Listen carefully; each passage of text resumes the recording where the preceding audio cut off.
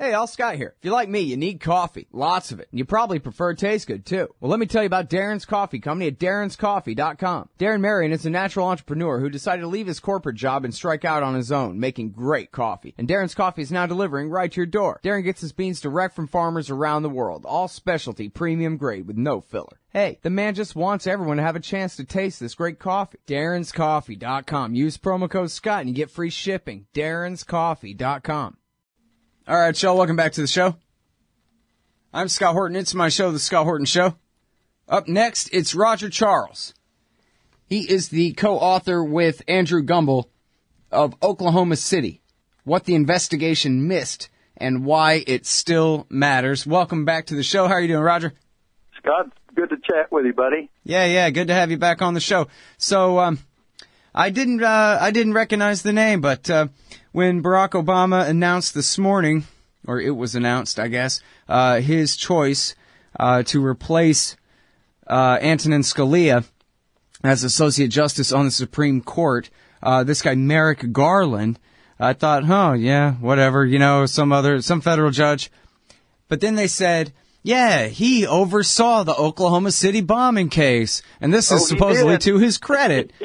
And yes, I thought, they're bragging about that? What? Bragging about that. That's something to brag about because he successfully orchestrated the cover-up for the first part of the period of investigation. All right. Now, that is a huge accusation. Now, whether there was a huge cover-up there, I mean, give me a break. But now, explain and really elaborate, because when I checked the index in the book, there was hardly anything on him, and I know that you guys couldn't cover everything in the book, obviously. Some choices had to be made there. But so, tell us everything that you think you could possibly tell us that we could need to know about his role in the cover-up of the Oklahoma City bombing. Well, he was chief of the Justice Department Criminal Division at the time of the bombing on the 1995, April 1995. On the 27th of April of 95, 8 days later, he personally appears at McVeigh's preliminary hearing in Oklahoma City, and in that hearing, an FBI agent, John Hursley, discusses in detail a surveillance camera that is mounted on the exterior of the apartment building right west of the federal building. And this camera, and the agent Hursley went into some detail about how it could pan the length of 5th Street, which ran to the north side of the Murrah Federal Building, and had a clear shot. They were actually using it, he says, in his sworn testimony, to see if they couldn't pick up McVeigh's Mercury Marquis in the parking lot north of the Murrah Building, directly across the street, before the bombing. And so if they're seeing that, then we know from other surveillance tape that did get released that they certainly would have captured the Ryder truck as it proceeded east on that street from the Regency Tower building was the name of it. And anyhow, so that's in sworn testimony in this hearing, which Mr.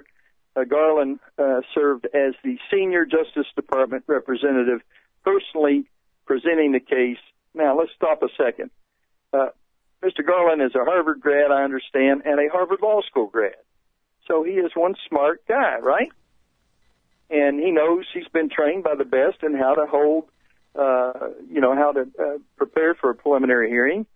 So one cannot doubt that he and his staff went over in minute detail the testimony of all the government witnesses that were going to be at this preliminary hearing, the purpose of which, Scott, is to determine whether Tim McVeigh can be released on bond or whether he's going to be held in prison pending the trial. Okay, so this is very important, and as a sign of its importance, Garland goes out to Oklahoma City and presents the case. So he knew what this FBI agent was going to be presenting. He knew about the surveillance camera on the outside of the Regency Tower apartment building. He knew the field of vision, that camera, because he is a smart attorney, and he's going to want to know all these things before he puts that witness on the stand. Now, let's go almost 21 years exactly, forward in time to today. The Justice Department today is telling Jesse Trinadude in a federal court case in Salt Lake City, which was brought because Jesse submitted a Freedom of Information Act request asking for copies of the surveillance tapes. The Justice Department is saying today no such tape exists. Well, in 1995, you had an FBI agent in sworn testimony going into detail about this camera and what it caught, the field of vision, and what they were using it for. Now, he does say at the hearing, which I find ludicrous, but he makes the claim that he personally did not look at all the tape to see the bomb go off.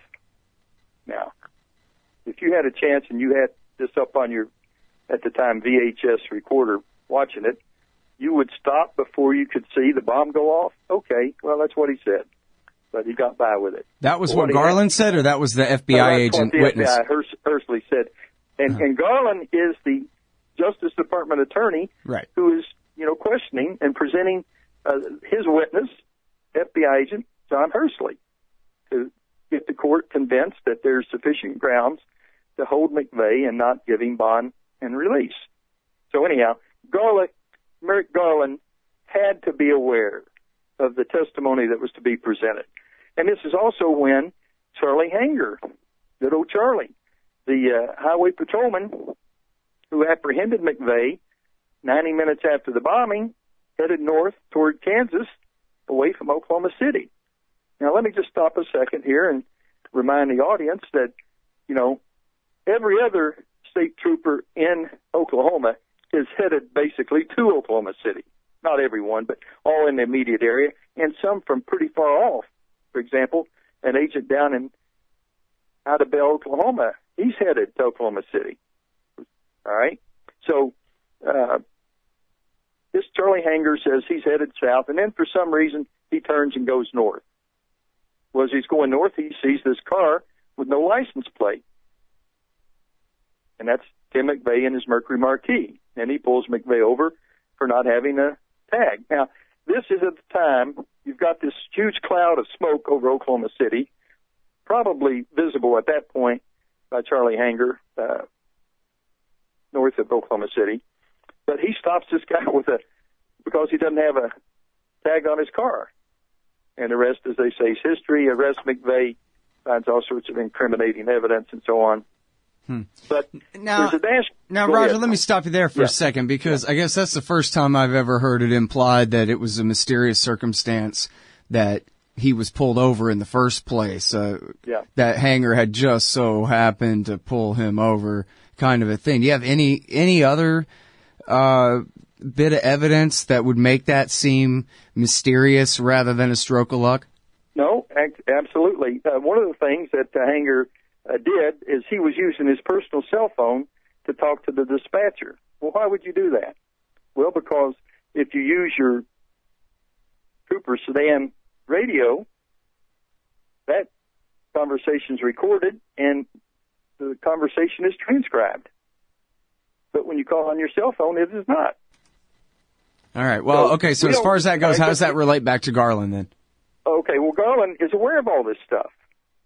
He's got to be aware in minute detail of what's going to be presented, and Charlie Hanger is going to be there presenting the case to the court at the preliminary hearing on April the 27th about McVeigh and why he should not be released. And part of Hanger's presentation is how he describes his pulling McVeigh over and McVeigh having a gun and all this. But what is not presented at that preliminary hearing, but has come out later, is the dash camera on Trooper Hanger's car, which captures a lot, but it doesn't get turned on for some reason until McVeigh is already in the back seat with the handcuffs on.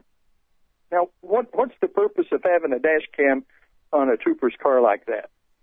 It's to capture the most dangerous moment for the trooper when he pulls somebody over, which is when he gets out of the car and approaches the individual he's pulled over. All right, hold it right there, Roger. We got to take this break. Okay. We'll be right back, y'all, with Roger Charles after this. Hey, Al Scott here. If you've got a band, a business, a cause, or campaign, and you need stickers to help promote, check out thebumpersticker.com at thebumpersticker.com. They digitally print with solvent ink, so you get the photo quality results of digital with the strength and durability of old-style screen printing. I'm sure glad I sold thebumpersticker.com to Rick back when. He's made a hell of a great company out of it, and there are thousands of satisfied customers who agree with me, too. Let thebumpersticker.com help you get the word out. That's thebumpersticker.com at thebumpersticker.com.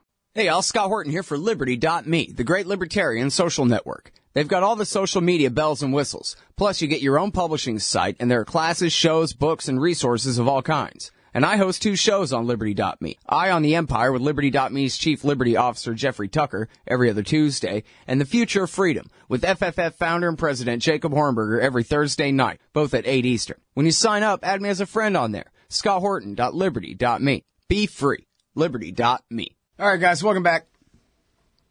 I'm Scott Horton. It's my show, The Scott Horton Show. So Judge Merrick Garland has been nominated by President Obama to be the new Associate Justice on the Supreme Court to replace Antonin Scalia. And we're talking with Roger Charles, co-author of the book Oklahoma City, What the Investigation Missed and Why It Still Matters, about Garland's role as a Justice Department official, chief of their criminal division, in covering up the Oklahoma City bombing. And if it's all right with you, Roger, if you bear with me for a second, Sure. I want to read this quote out of your book, and we can get back to Charlie Hanger and the pullover or whatever other detailed discussion in a moment if you wish. Sure. But there's this is, I think, the most important part of the book, actually, well, possibly. Page 328. Larry Mackey, and everyone forgive the government newspeak and triple and double, quadruple negatives and whatever in the way he phrases this, but I think everyone can understand what he says. Mackey, one of the U.S. attorney prosecutors here, says, if you had said to us, anybody in the room 100% confident that McVeigh was alone, raise your hand, we would have all kept our hands in our laps, he said. Which is, of course, kind of a weird backwards way of saying, if you agree that we all help cover up and allow the real perpetrator or the rest of the perpetrators of the attack get away with it, raise your hand. They would have all had to raise their hands. They had agreed to let everybody else get away with it. And as you explain in their words, as you report, their explanation basically boils down to they were afraid that if they tried to prosecute everybody, then McVeigh would not get the death penalty because his lawyers would be able to say, well, Strassmeyer made him do it, and he's just an innocent boy, and so let him go, and then he would only get life. And so that was the decision they made, was to let everybody else go, just in order to stick the death penalty on this one guy. Is that right, or could you elaborate upon that? Did they really believe that? That was their excuse, or what? No, come on. No, that's partially. Here's the key thing is that as John Cash, who died almost 9 years ago, but as John Cash and Glenn Wilburn, who's been dead for about he's passed all too, but as these two guys told me in 1996 when I first got into the investigation, this was all about the government trying to protect informants that it had inside the bombing group, because these informants were telling their handlers, who should have been passing the word up the line, all about the plans. And then the question is, well, if the government knew in advance, why did they not stop it? And I think I've gone into that with you before. My own view of it, Scott, is that the bombers knew they had infiltrators and turned that from a threat into an advantage and used them to pass disinformation up the line to the handlers. And what happened was a decoy truck was used, and the FBI was fat, dumb, and happy, thinking they had it under control, and McVeigh comes in the back door with the bomb truck, blows up the building with the daycare center, and they say, oh, dear, we have a problem in Oklahoma City. What are we going to do? Well, they had to contain the damage. They had to keep it to just McVeigh and Nichols, because if they went beyond that, then it would involve government informants. As John Cash and Glenn Wilburn told me, and Don Thrasher, the 2020 producer, when we started working on this in 1996, this was a government sting gone bad. And all the evidence, and I've accumulated a lot of evidence in the last almost 20 years I've been working on this, all the evidence supports that initial conclusion that John Cash and Glenn Wilburn reached back 20 years ago. All right. Now, out of all of these guys who've been named as probably or possibly involved, most of them neo-Nazis of one kind or another, Yep. Andre Strassmeyer appears to be the one, or maybe there are more, Roger Moore maybe, who he was basically an agent provocateur, not really a Nazi, but he was pretending to be a Nazi. He was infiltrating the Nazis, but who exactly was he working for, and how can you prove it? Well, as is in the book, and it's in a footnote, unfortunately, but that was an editor of my co-author, a decision of my editor and the co-author to bury it in the footnote. I had a retired very senior CIA official tell me in 2006 that he had personally read a document at the agency, was not classified as such, but the document said that Andre Strassmeyer was a German operative reporting to the FBI, and his information was also, of course, going back to Germany. This was a big attempt for the Germans and the U.S. government to decapitate the American radical Nazi white supremacist movement.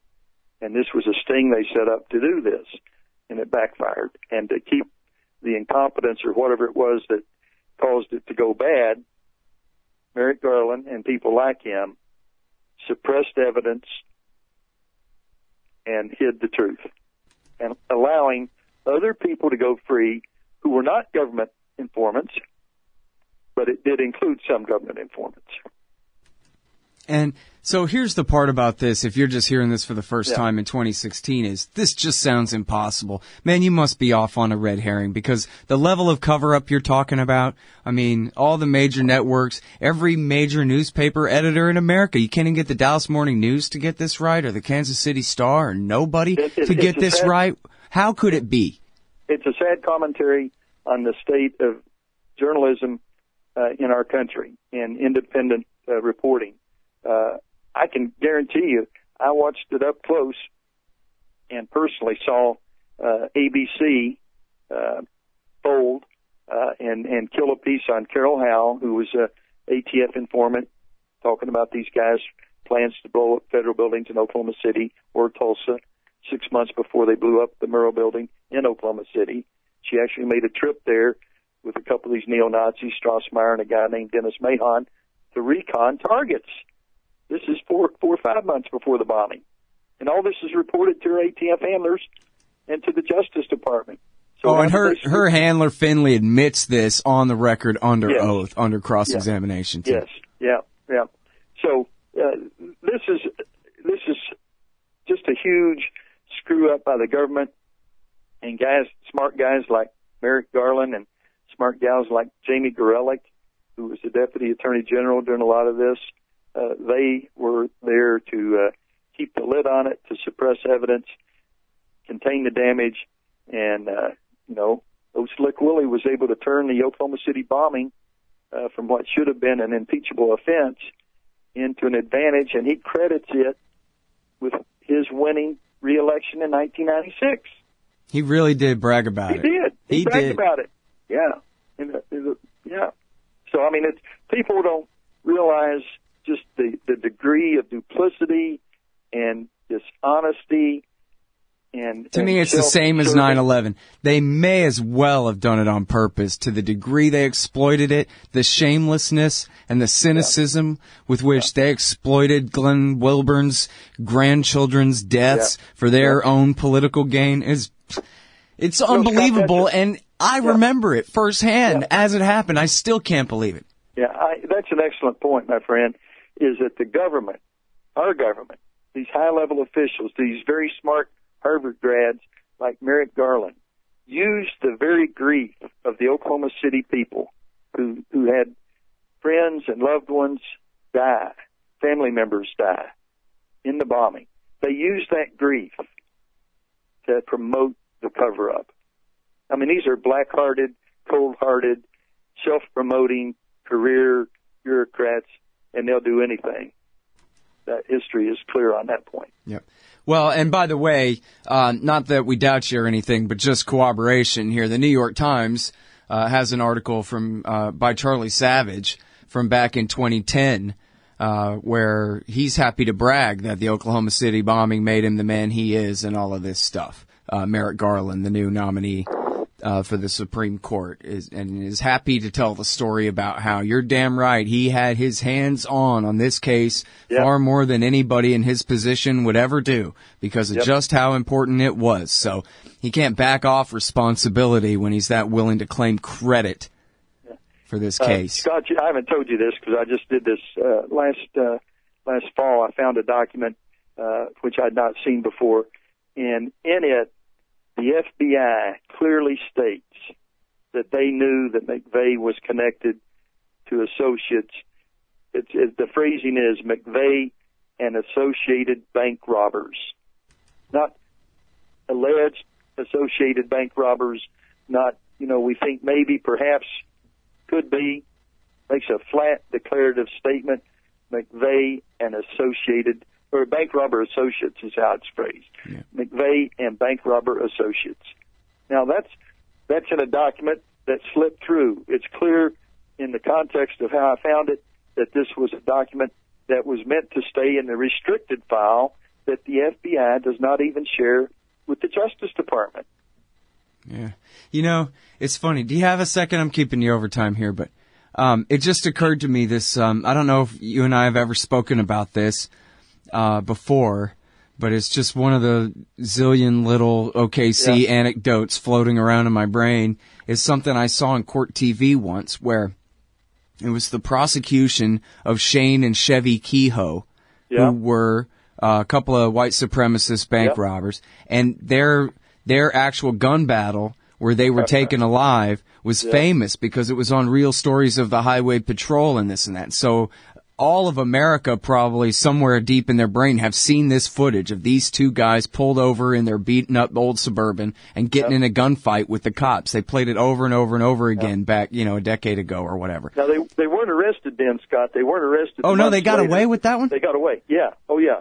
They got away at that point. Yeah. Oh, jeez. Well, I screwed my story up. Yeah. But anyway, it's the prosecution of one or the other of those. I forget which it was. Yeah.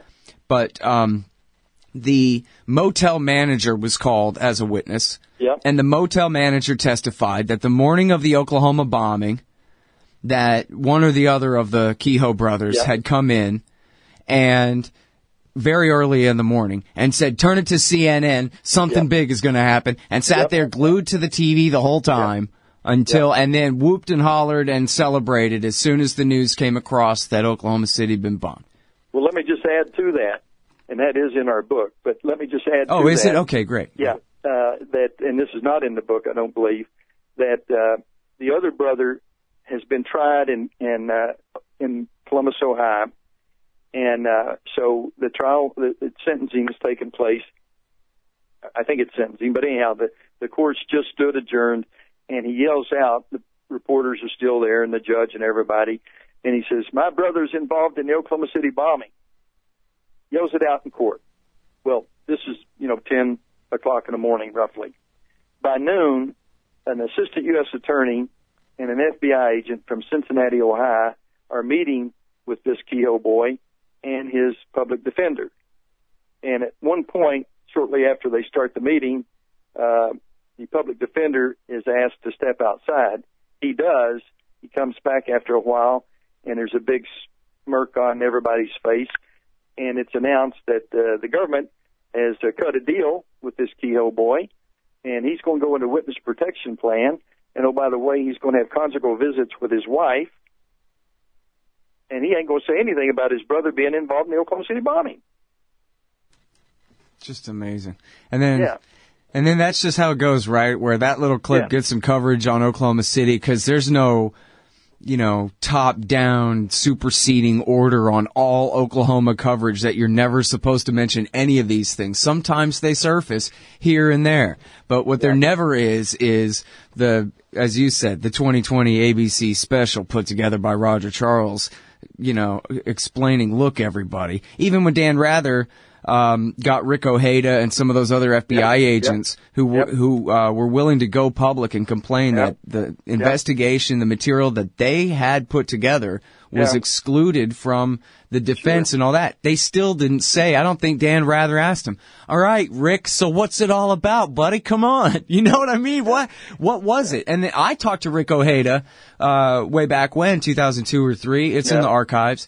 And he said, the investigation that, my part of it led to Oklahoma City, and then they said, great job, Rick, and then they gave me another assignment, which was as per usual, nothing suspicious there, but that was the material that the defense never got, was the material that he had developed immediately. Come on, it fell in his lap from 100 different directions. That Elohim City is what the Nazis you're looking for. Yeah, he interviewed J.D. Cash, and that report of the interview by Rick Ojeda of J.D. Cash is very interesting. I think it's like 9 pages. And then J.D. later submitted a page and a half additional, correcting a couple of factual things, but basically a damn good report by Rick. But here's the interesting thing is, one, it was withheld from the trial, and secondly, Rick didn't do this because the admin people do this.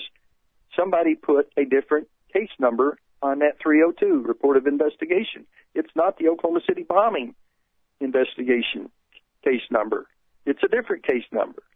So it wouldn't be filed with the Oklahoma City case documents. I mean, there's so many. Then Jesse Trinidad has found out that there are secret files, hidden files, restricted files that the Bureau has. Not everybody in the Bureau can get access to them.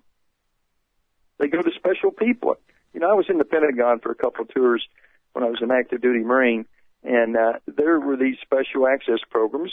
And you had to be read in for each one. There'd be a code name for it, and you were cleared for, lion tamer or prairie grass or whatever the code word was. And if a message came in that had that on it, before you could read it, you had to show the communications people that you were cleared to read documents related to that code word. And the same thing in the Bureau. They've got people that can see everything, a few at the very top, but the average working guy and gal, they don't get to see everything. They've got their head down trying to do their job out on the street, and all this other stuff's taking place behind them. But most of them know that in the Oklahoma City case, they know there's stuff that was presented that was either false, incomplete, misleading. And they know, Danny Olson called for an independent grand jury, and he was one of the lead investigators. Right. Yeah, I've got the audio of that where he said that on the BBC. That the whole truth has been suppressed. Right. All right, now let me ask you one more thing, man. I'm sorry for keeping you all this time. I really appreciate you doing this. But tell me this. Is there a single saved J.D. Cash archive? Because I never was able to really locate one, although it's been a long time since I tried. And I don't think it was even ever very well organized in the first place when he was still alive. But it would be a tragedy if that stuff was all lost to history, No, I've got it, and I will make arrangements for it to go to the appropriate archive.